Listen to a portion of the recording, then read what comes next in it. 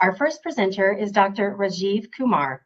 Dr. Kumar founded Rocky Mountain Movement Disorder Center in 2007 and has been practicing in Colorado and Texas since 1998. He received his MD from the University of Saskatchewan, trained in neurology at the Mayo Clinic, and received fellowship training with Dr. Anthony Lang at the University of Toronto. Dr. Kumar has extensive experience treating Parkinson's disease, Huntington's disease, dystonia, and many other movement disorders, and he is a widely published author of these conditions. Dr. Kumar is an expert in movement disorders clinical research and has served as the principal investigator on more than 100 clinical trials. You can learn more about what research he is doing in the Rocky Mountain Movement Disorder Center booth in the Conference Expo. Welcome, Dr. Kumar. Well, thank you very much, Jody, and thank you to your colleague Elena for inviting me to present to the community today. I hope I can make this presentation interesting, entertaining, and hopefully valuable to so many individuals and families who are affected by Parkinson's disease. Today, I've been given an overwhelming task, which is to provide information all by myself in about 45 minutes or so about Parkinson's disease research. So I have to pick and choose what I think would be hopefully most interesting to the group. So first of all, let me say that there's no way I can cover everything. I'm not going to cover any routine or standard or clinically available therapies for the most part. I'm just going to talk about experimental therapies. This is going to be a pretty rapid tour. I'm going to talk about what is interesting to me as a clinician.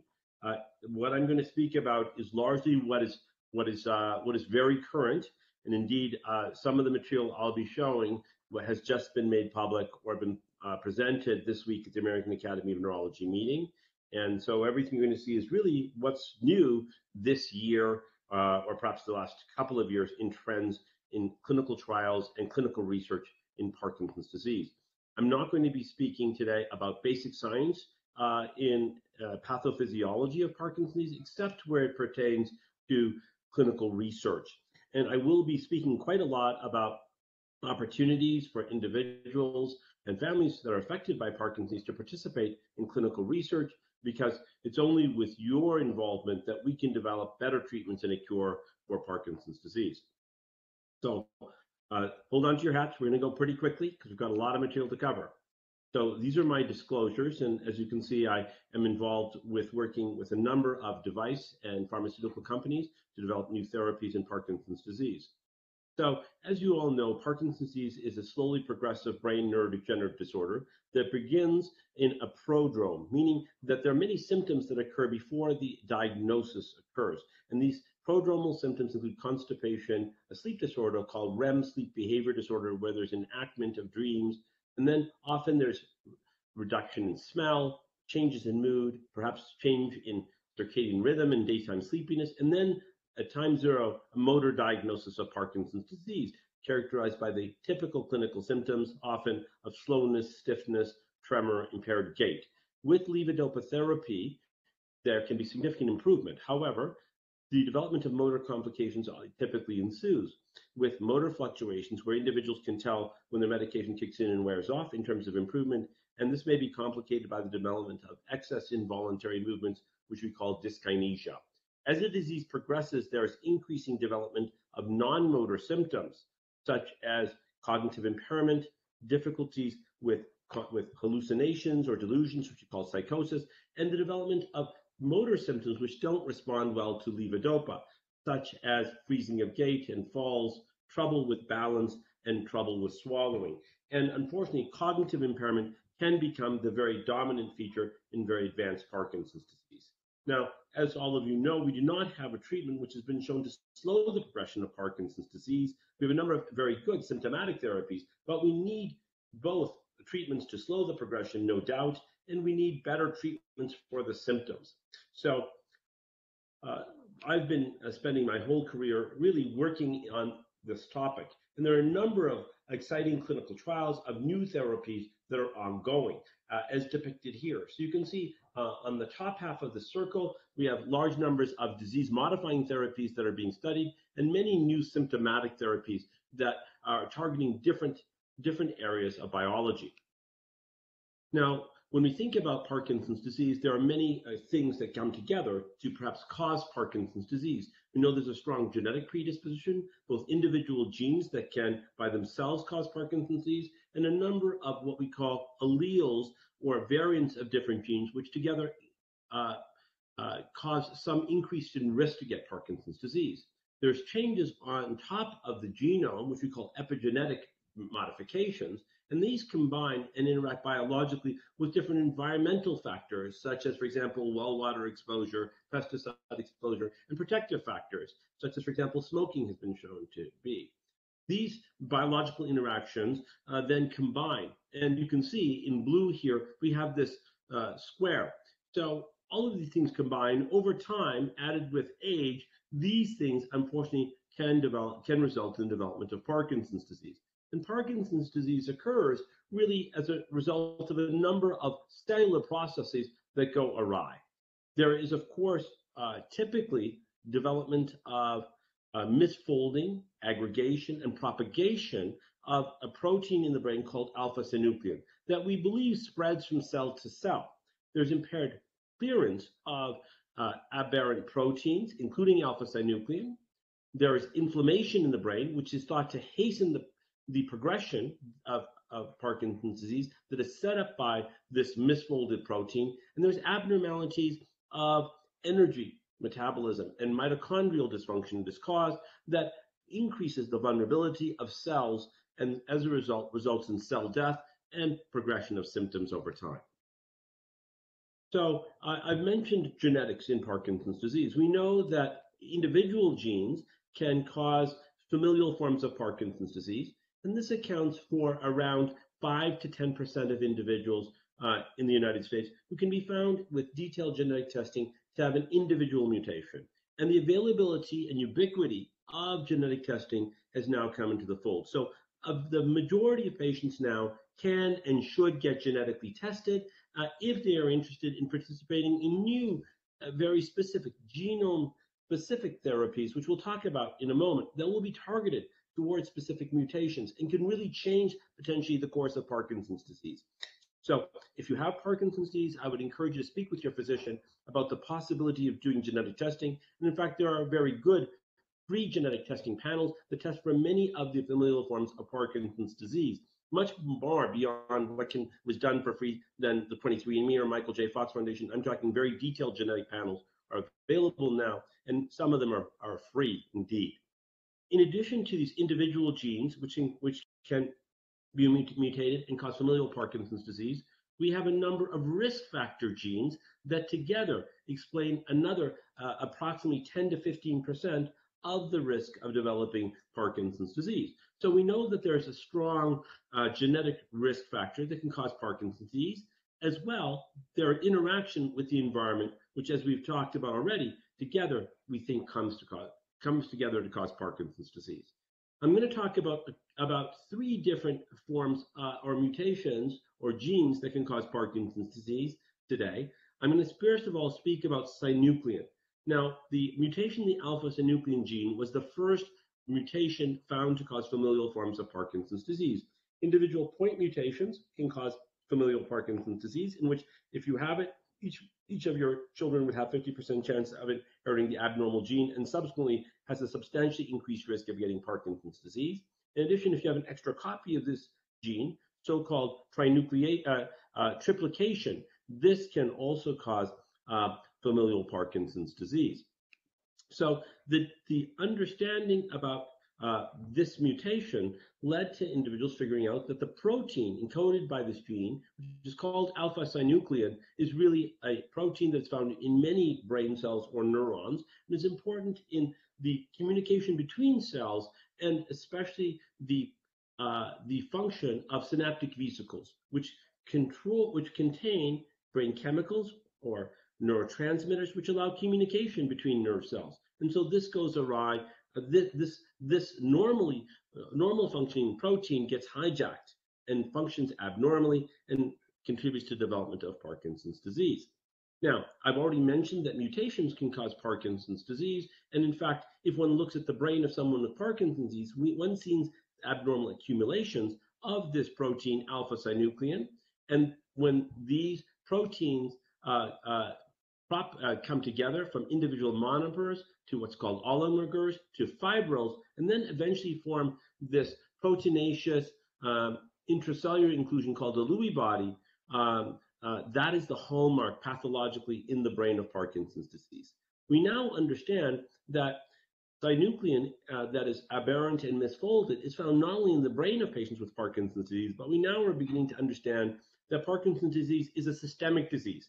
And we can see abnormal synuclein in nerve cells, including the tips of nerve cells throughout the body, even in various organs such as the gut and the skin. Now, as a result of this, the alpha-synuclein misfolding, that is toxic to cells and can cause the neurons then to have dysfunction and disrupt energy production, eventually resulting in cell death. We think that there's this concept of misfolded alpha-synuclein in one cell passing outside of the cell in the extracellular space and then being taken up by the nearby cell. And that misfolded alpha-synuclein can interact with normal alpha-synuclein in the healthy neighboring cell and cause it to misfold and so propagate the disease from cell to cell throughout the brain and indeed throughout more of the body. And this results in the potential for clinical intervention with new therapies, including immunotherapies, to block the spread of misfolded alpha-synuclein throughout the brain and throughout the body.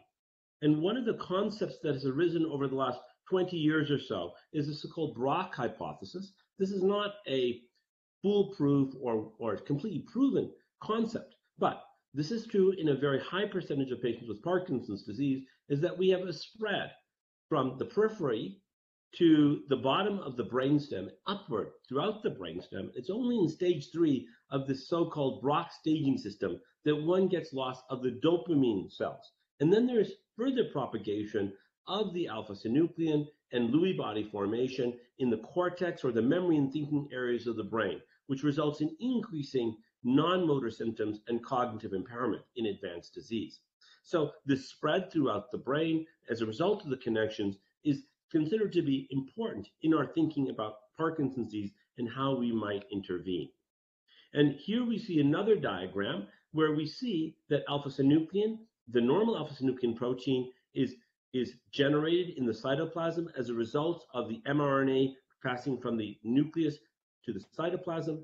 The alpha-synuclein can become misfolded. It can come together and aggregate and develop fibrils.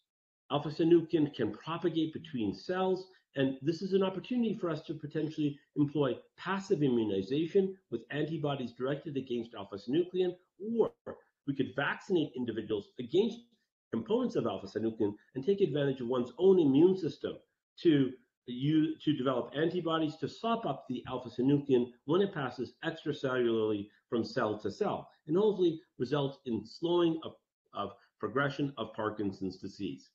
There are a number of clinical trials that are ongoing or have been completed recently looking at these immunotherapy techniques.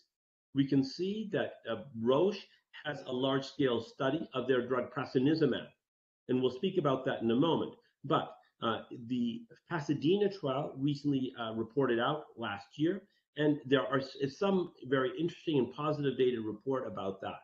And this antibody was tested via IV infusion monthly, and we saw that there was slowing of progression of motor findings of Parkinson's disease as measured both by the clinical raters and by digital rating of the individual's movement speed.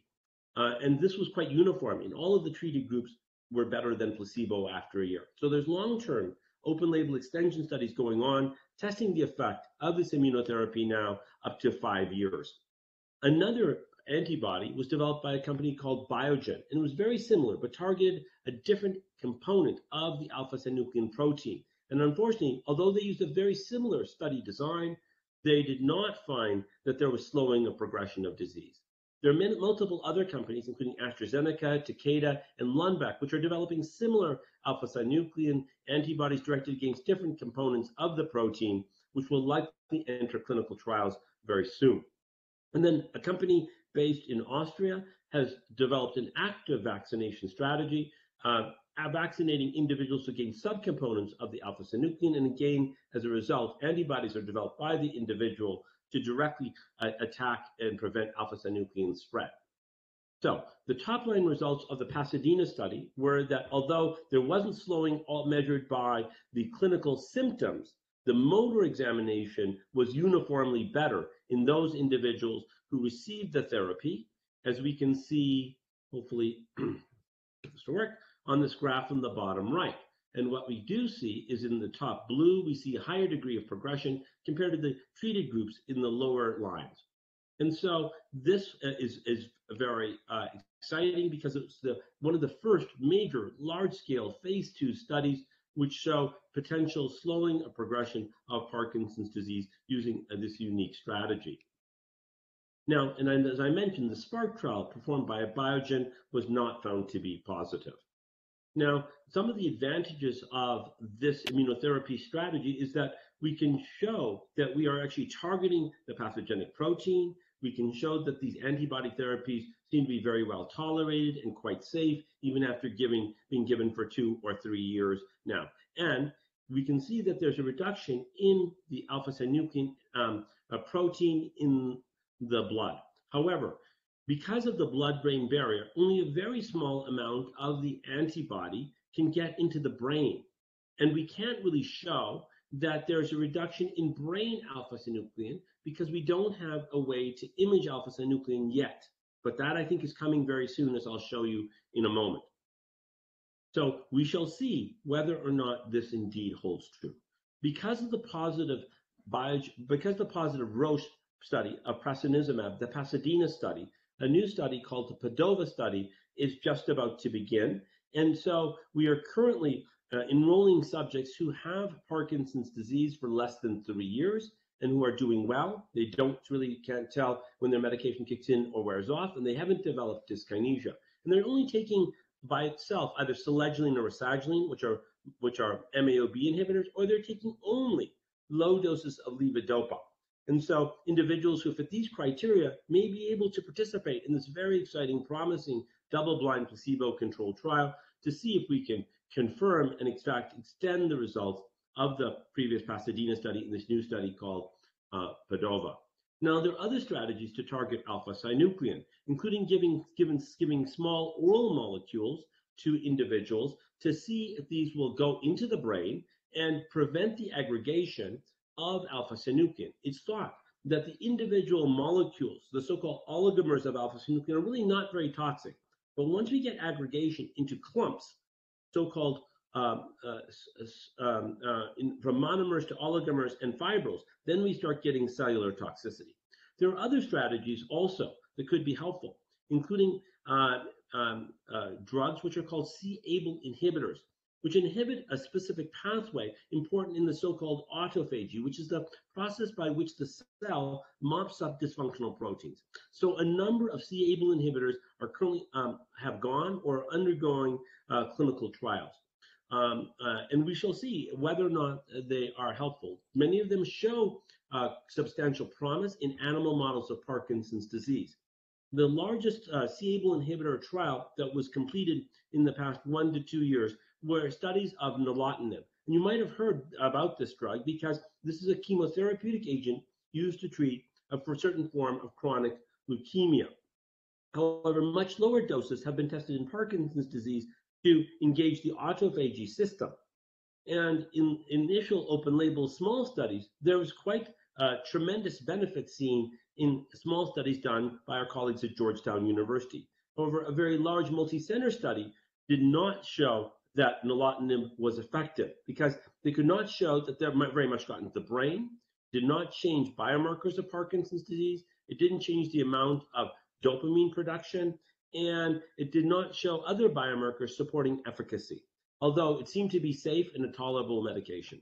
So the conclusion was that nilotinib probably is not a good medication to target this pathway, and perhaps other molecules might be better looked at to work in this way. Now, this concept of one Parkinson's disease is really now beginning to go away. And we're beginning to now understand there's a great deal of variation from person to person. both in the clinical features, the genes involved, the pathway by which cells die, and even if one looks at the brain or peripheral tissues in individuals with Parkinson's disease, that the pathology varies quite a lot. And so as a result, we are beginning to think that the strategy of treating everybody who has Parkinson's disease with one specific therapy to try to treat symptoms, or more importantly, slow the progression of disease, is not the right way, because a certain population may respond to the therapy, others may have no effect, and others may have adverse effects, as we see here on the left side of the slide. And as a result, we're missing individuals who could benefit. Instead, increasingly, because we're recognizing this heterogeneity of patients with Parkinson's disease, we think that we need to have a precision medicine approach where we subgroup individuals and we focus with individual therapies for individuals so that we can slow the progression of Parkinson's disease appropriately for each individual. And indeed, in order to take this precision medicine approach and have more focused therapies which show clear target engagement for how the disease progresses in different individuals, we need to be able to differentiate different forms of Parkinson's disease. So we have the Parkinson's diseases.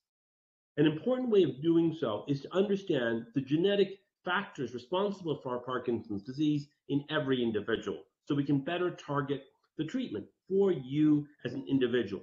So increasingly now, we think that genetic testing is going to become the routine for all patients with Parkinson's disease. So I'm going to now talk about LRRK2 mutations and mutations in another gene called GBA, or glucocerebrosidase. So LRRK2 is a very important enzyme, and we know that mutations in the gene that codes for this enzyme is responsible for the protein or enzyme actually becoming more powerful and having a greater degree of enzymatic function, which is toxic to brain cells. And we know that this is the most common form of familial autosomal form of Parkinson's disease in the world. And it accounts for around 5% of individuals with Parkinson's disease in the United States have a mutation in this gene. Certain populations have much more common mutations who have patients with, who have LRRK2 mutations. So if we look at patients who have familial Parkinson's disease, about 4 or 5% have LRRK2 mutations. It's probably higher than 1% of individuals who have sporadic Parkinson's disease who have mutations, probably more like 2 or 3% or even higher, depending on the mix of ethnicities in the population you're studying.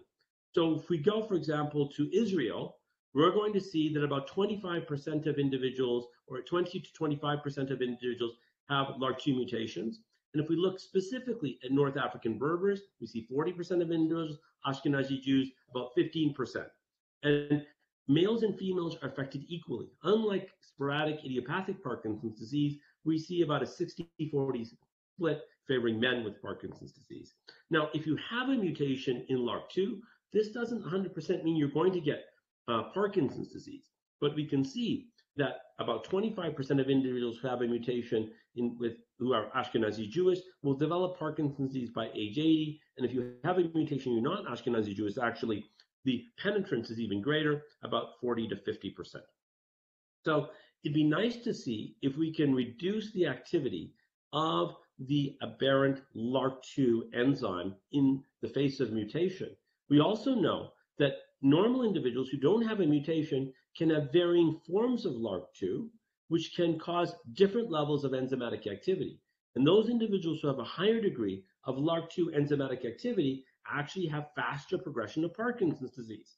So in response to this understanding of how LRRK2 may be important for the development of Parkinson's disease, a number of therapies are in development. Denali Therapeutics has developed small molecule brain penetrant drugs, which are taken orally and can then decrease the activity of LRRK2 and decrease the amount of proteins that are phosphorylated, because the LRRK2 enzyme actually phosphorylates various proteins. And in fact, another concept is to perform gene therapy. And in this case, you can inject an antisense oligonucleotide, which is a string of RNA, into the spinal fluid, and as a result, it gets beyond the blood-brain barrier, goes into the brain, and this can then encode for a protein which can inhibit or knock down LRRK2 production. So, and there are ongoing early phase clinical trials showing proof of concept for these particular strategies.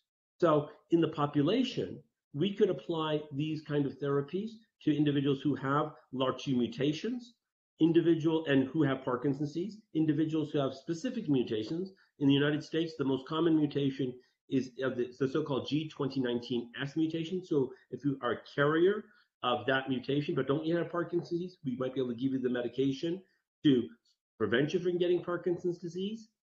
It could be given to individuals who have other mutations, the so-called Asian variant.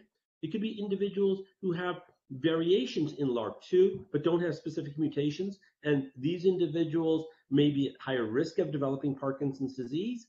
Individuals who have Parkinson's disease but have high LRRK2 activity, and then perhaps it might be effective in all individuals with Parkinson's disease by inhibiting LRRK2. So many individuals, potentially all individuals with Parkinson's disease, might benefit from these LRRK2 inhibitory therapies. Now, the next gene I'd like to talk about is a gene called GBA, or glucocerebrosidase. We know that if you have a mutation in both copies of this gene, you will develop a lysosomal storage disorder called Gaucher's disease. The lysosome is an important component of most cells. It is a so-called organelle, and this is like a garbage dump that has the ability to break up the abnormal garbage proteins. So lysosomes fuse with abnormal garbage proteins to break them up. And if your garbage system is not working, you have, of course, accumulation of garbage proteins in cells, which can result in dysfunctional cells, cell death, and disease. If you have one abnormal GBA or glucocerebrosidase gene, you'll have lower activity then of your overall glucocerebrosidase. And so if you have one abnormal gene, you have a risk of developing Parkinson's disease of about 30%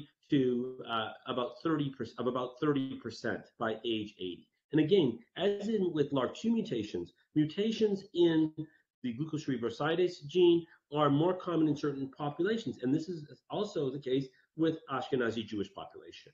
If one looks at all individuals who have Parkinson's disease, mutations in the GBA gene are really common. About 10% of people out there in the community have mutations in GBA.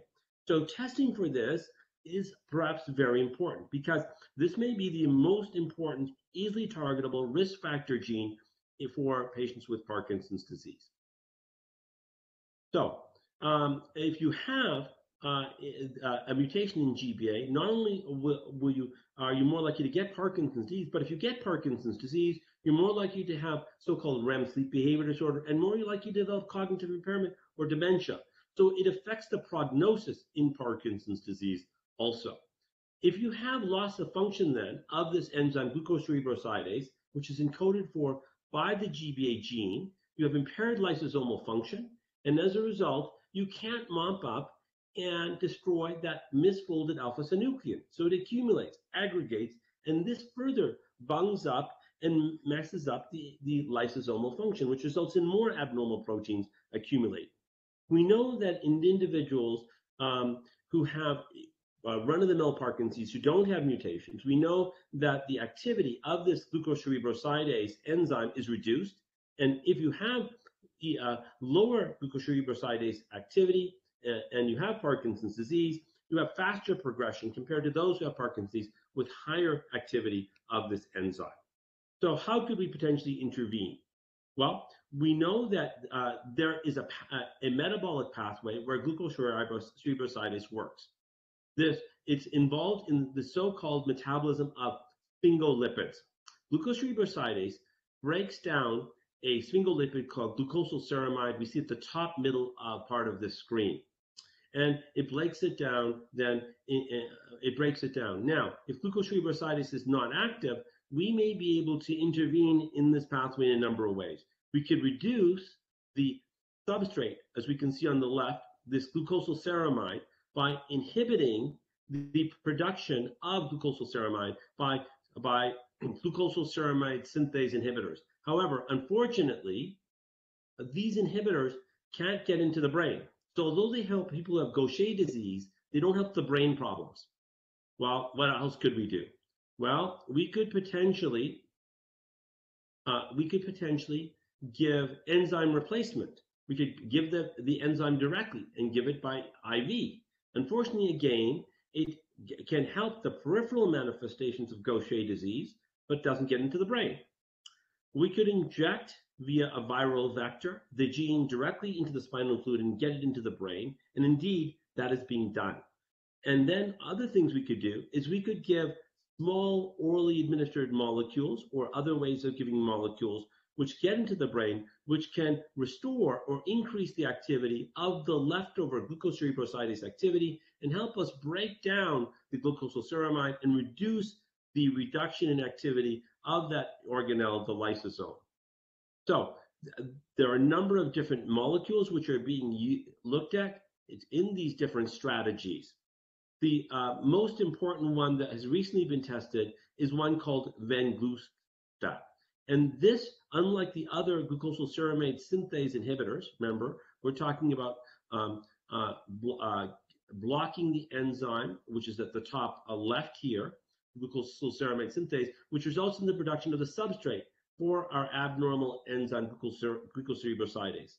Unfortunately, a large-scale study called the MOVE-PD study recently reported out, and unfortunately, earlier this winter, did not show slowing of progression of Parkinson's disease in individuals with either mutations in the GBA gene or those who did not have mutations in the GBA gene.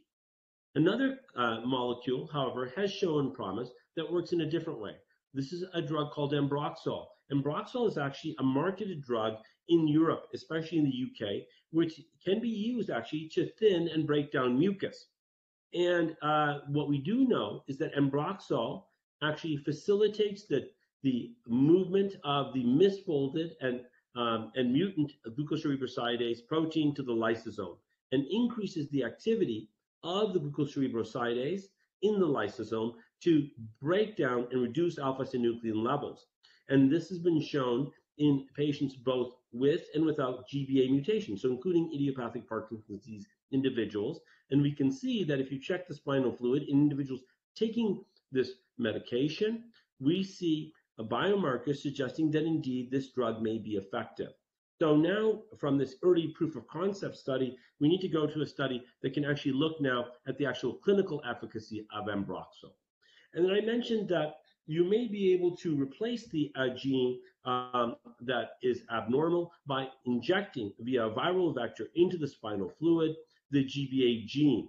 And then you could transfect the brain with the virus and get the brain then to produce normal glucocerebrosidase, even though you have mutations. And so a very small proof of concept study is being done to look at whether or not this strategy in a proof of concept study may be effective.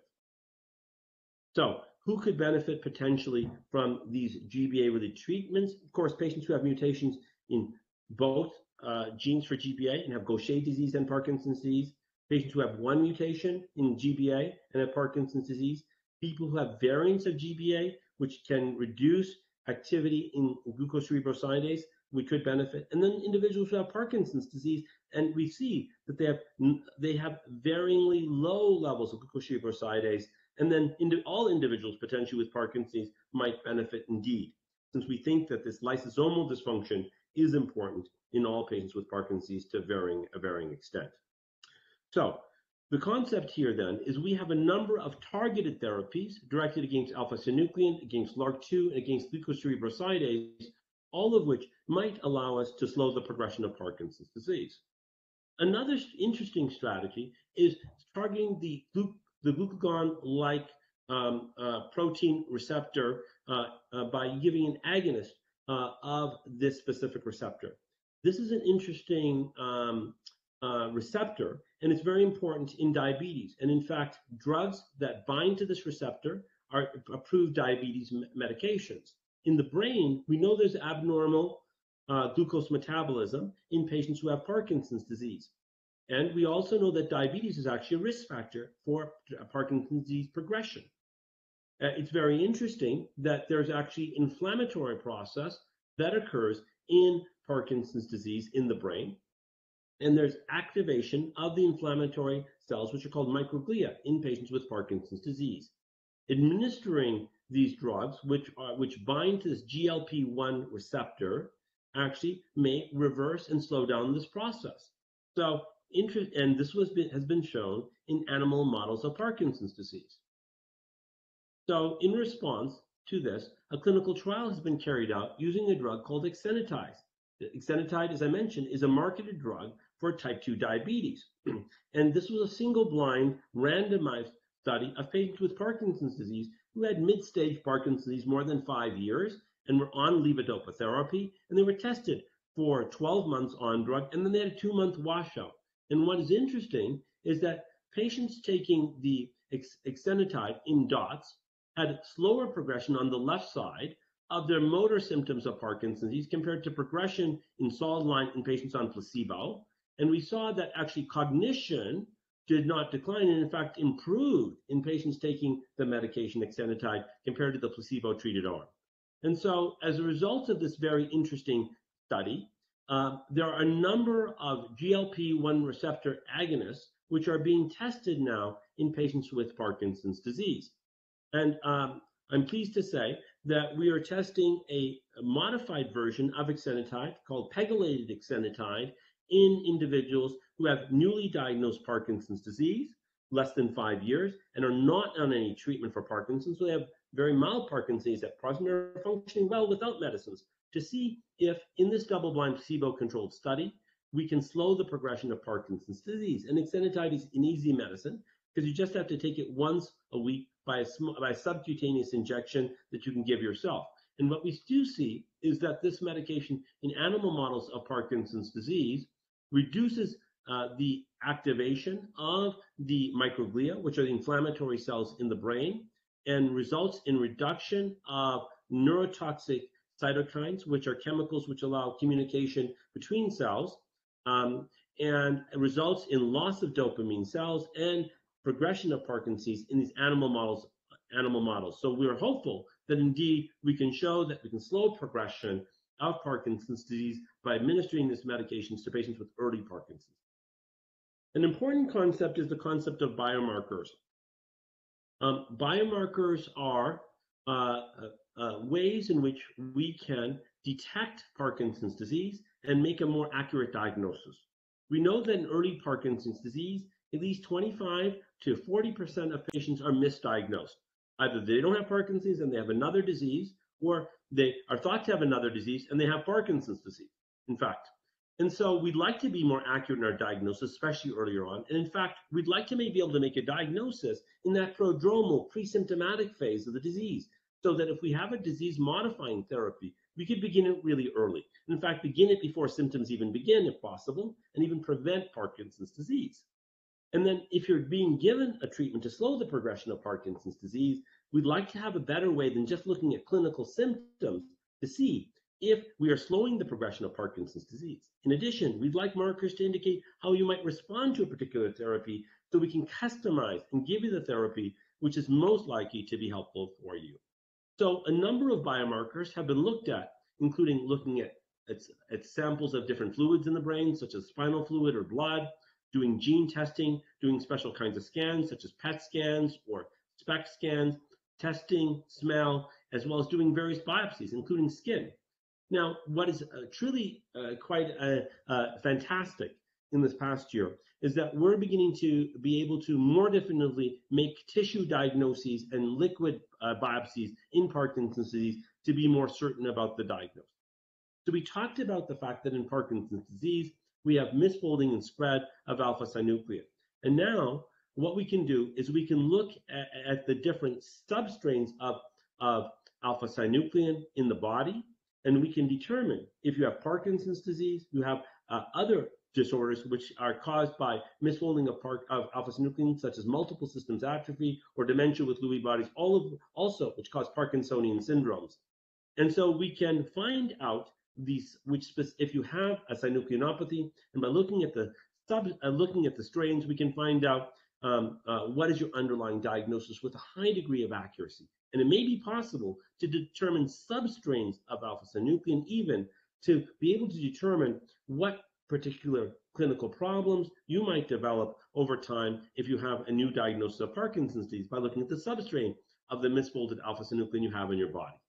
So there have been some tremendous publications by a variety of groups using new techniques to process spinal fluid in patients with Parkinson's disease using techniques called PMCA and RT-QuIC, and we can indeed differentiate. You can see on the far left the strain of Parkinson's disease, multiple systems atrophy from healthy control, and we can see tremendous differences in the fluorescence pattern and when the samples are processed. And indeed, this is replicable if one looks at patients who have died and have autopsy-proven Parkinson's disease.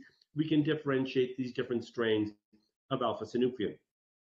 Now, it is possible to apply this concept of alpha-synuclein strain recognition not only to spinal fluid, but now we can look at peripheral tissue.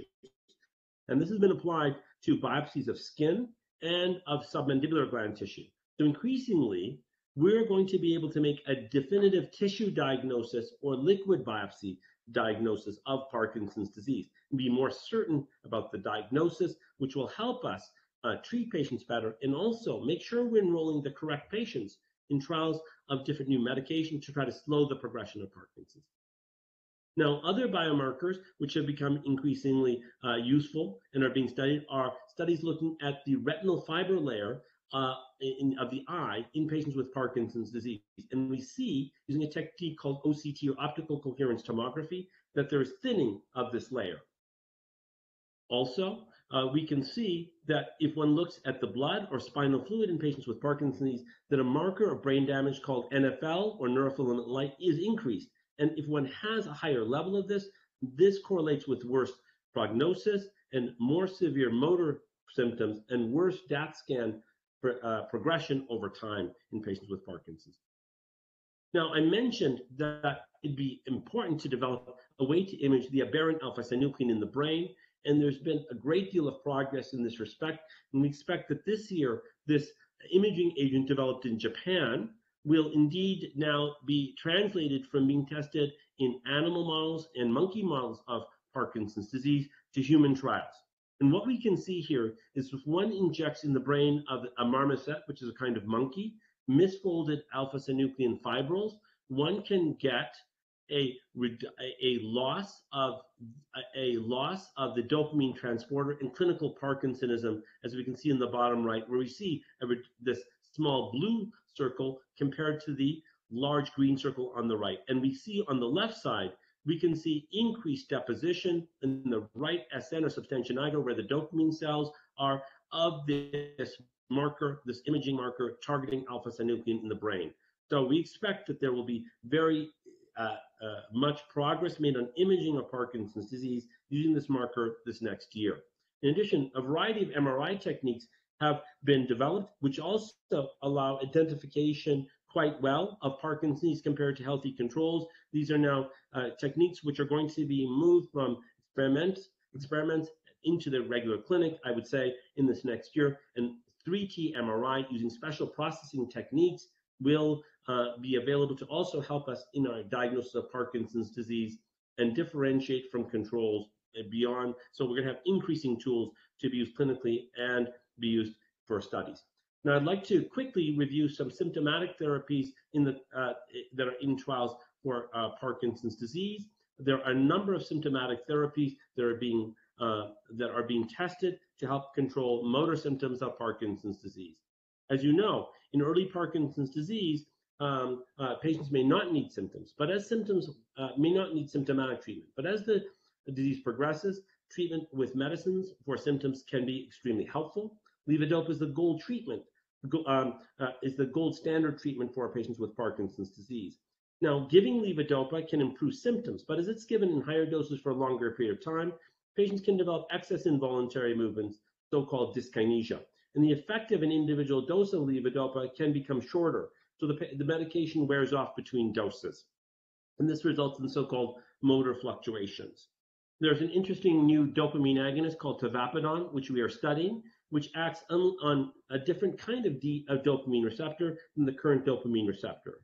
So this acts predominantly in D1 and D5 receptors, and in the phase 2 large-scale studies, it's been shown that this medication seems to have greater efficacy and less side effects than current dopamine agonists such as pramipexole or ropinirole or rotigotine. And so we're doing double-blind placebo-controlled studies in patients who have early Parkinson's disease, who are not yet on levodopa therapy, who need greater control of their symptoms. And we're doing studies in patients who are on levodopa who are experiencing this wearing off between doses or motor fluctuations to see if we can improve symptoms of Parkinson's disease. And so these are double-blind placebo-controlled studies, and then patients who complete those studies will receive long-term open-label drug. Now, one of the problems with Parkinson's disease is the way we give levodopa, and it cannot be given continuously. If we can give anti-Parkinson medication via pump therapy, that could be helpful. Apomorphine is a short-acting dopamine agonist, which can be given sublingually or can be given by injection, and this is known as Kinmobi and Apoquin. Well, it's actually a better drug to give continuously via pump therapy, and it's been approved in Europe to be given this way for a long period of time. And we have patients who are receiving open-label long-term apomorphine pump therapy for troublesome motor fluctuations. And this pump, you can see, is pretty small. It's very similar to an insulin pump and can be kept in your pocket or put on a belt clip. And it's been shown that in double-blind placebo-controlled studies that this therapy substantially reduces off time. In addition, we are currently studying new subcutaneous levodopa therapies. So levodopa we give by mouth, but it's much better if you can give it continuously. And the best way to do it is by giving via small pump and injecting it under the skin continuously, so that you prevent the ups and downs of levodopa levels in the blood and dopamine levels in the brain. So by continuously administering it, you could improve Parkinson's disease motor fluctuations. And so Neuroderm is a company that makes a drug called 0612, and this is a form of levodopa carbidopa solution. And we are studying it in a double-blind placebo-controlled study in patients who have troublesome motor fluctuations. And in this study, patients have a 3-month double-blind phase, and then have long-term open-label use of the medication to improve motor fluctuations. In open-label studies, we found that it's a very helpful therapy. So increasingly, once patients get motor fluctuations, we see that in the future, patients will now very quickly, just as with diabetes, we switch to continuous pump therapy and will have much better motor control. Indeed, there's another formulation of subcutaneous levodopa, which we are studying, called foscarbidopa, foslevodopa, made by another company called AbbVie. And this also, in open label studies, seems to be highly effective in providing continuous dopamine stimulation and improving motor fluctuations. And we have patients currently enrolled in phase 3 long-term studies. Now, I mentioned dyskinesias. Dyskinesias are excess involuntary movements, which can really affect the quality of life of patients and can complicate levodopa therapy. And here we can see one of my patients from a long time ago, and you can see how she's rocking and rolling, and she has head rocking movements, and these dyskinesias are very bothersome to her. And in fact, if we see her walk, you can see she's wiggling all over the place, and her right arm is behind her back, and she needs the nurse even to help keep her up because she might fall down. So dyskinesias can really be a problem for some patients who have Parkinson's disease. Now, it'd be nice to have better medications to control dyskinesia. And indeed, there are approved medications. Amantadine can be helpful, and an extended release formulation called Gocovri is available. However, there are new medications to control dyskinesias, which we are currently studying and that look very promising and work in a different way than amantadine. One of them is a drug called mesdopetam, and another drug is called dipraglurant. And we're doing double-blind placebo-controlled studies of these medications to see if we can improve dyskinesia without worsening Parkinsonism. And patients cannot be taking amantadine, but they must have troublesome dyskinesia affecting them pretty much every day to be eligible to participate in these trials. Now, as I mentioned a moment ago, over time, many patients develop cognitive impairment, and this can be a substantial source of disability. There are many current trials looking at medications to try to slow the progression of Parkinson's disease. I'd like to briefly comment on one we recently completed, which is a plasma protein infusion for treatment of cognitive impairment in Parkinson's disease. This comes around as a result of the concept of parabiosis, whereby you hook up and you transfer plasma proteins from a young mouse to an old mouse, and you can see an improvement in motor function and in cognitive function. And you see a number of changes actually in the brain that suggest it may be helpful.